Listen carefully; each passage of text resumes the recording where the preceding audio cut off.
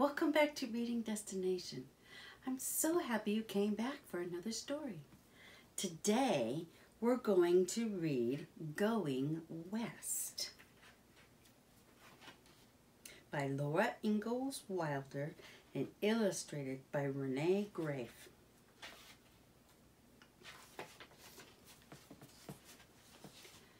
Once upon a time, a little girl named Laura lived in the big woods of Wisconsin in a little house made of logs. Laura lived in the little house with her pa, her ma, her big sister Mary, her baby sister Carrie, and their good old bulldog Jack. Many people had come to live in the big woods. Almost every day, Laura and Mary stopped their playing to look in surprise at a wagon slowly creaking by. That was before there were cars. Wild animals would not stay in a place where there were so many people. Pa did not want to stay either. He liked places where wild animals could live without being afraid. He liked to see the deer looking at him from the shadowy woods, and the fat, lazy bears eating berries in the wild berry patches. Yummy. Do you like berries? Me too. One long winter evening, Pa told Ma that he was going to take the family to live in the West. In the West, there were not as many people. There were no trees, and the grass grew thick and high.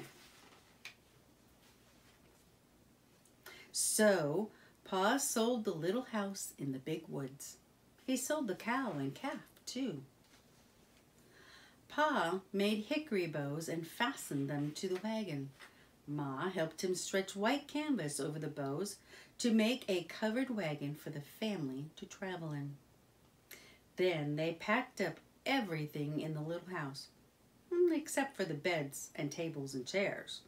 They did not need to take these because Pa could always make new ones. Then one morning, before it was even light outside, Ma gently shook Mary and Laura until they woke up. Laura and Mary put on their long red flannel underwear, their wool petticoats and wool dresses, and their long wool stockings.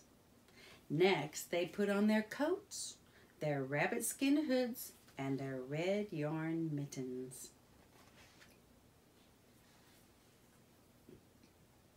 Outside the little house, there was snow on the ground, and the air was still and cold and dark. Through the gray woods came lanterns with wagons and horses, bringing Grandma and Grandpa and aunts and uncles and cousins. Mary and Laura held on tightly to their dolls and did not say a word. Grandma and the aunts hugged them and kissed them and kissed them and hugged them, saying goodbye. It's hard to say goodbye, isn't it? The uncles helped Pa hitch the horses to the wagon. All the cousins were told to kiss Laura and Mary, and so they did. Then Pa picked up Mary and Laura and set them in the wagon. He helped Ma climb up onto the wagon seat, and Grandma reached up and gave her baby Carrie. Off went the wagon, and the little house in the big woods stayed inside the log fence behind the big trees that Mary and Laura liked to play under. And that was the last they saw of the little house. The family had a long journey ahead of them, but Pa was on the wagon seat and Jack was under the wagon, and Laura felt happy knowing they were on their way to another little house, a little house on the western prairie. The end. That's such a nice story.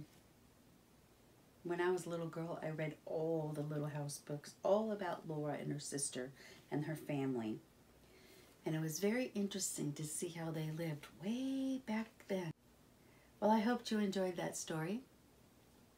Be sure to hit the like button and subscribe and hit the notification bell so that you're notified every Monday, Wednesday, and Friday when a new story has been posted.